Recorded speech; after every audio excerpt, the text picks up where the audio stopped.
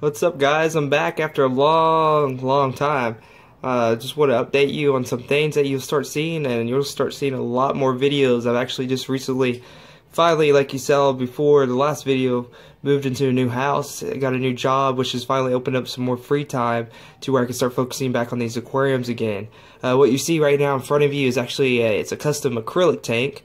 You're going to see several part videos that shows me building this 3D background as well as polishing the acrylic scratches a little bit. If you notice this tank a little bit, it's back when probably I would say almost a year ago when I had it set up as a reef tank. But anyways, I just want to give you guys a quick update. You'll start seeing some short videos of how the whole process of this tank got to where it's sitting right now. So look forward to all the cool videos that's going to start coming out. See you guys.